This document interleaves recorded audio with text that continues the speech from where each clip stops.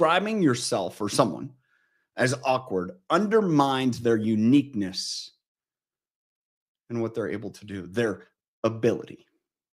See, if we describe someone, oh, they're just awkward, we almost think less of them. Oh, that was awkward. We don't think less of it, just something that happened. So be careful when you describe or you think about someone who's awkward.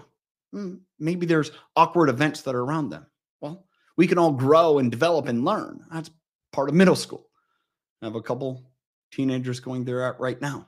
It can be difficult. We've all gone through it. We can describe someone as awkward. We can just say, no, they're unique. And that uniqueness is special. And let's look at ways to enhance and embrace the specialness in them because we all benefit.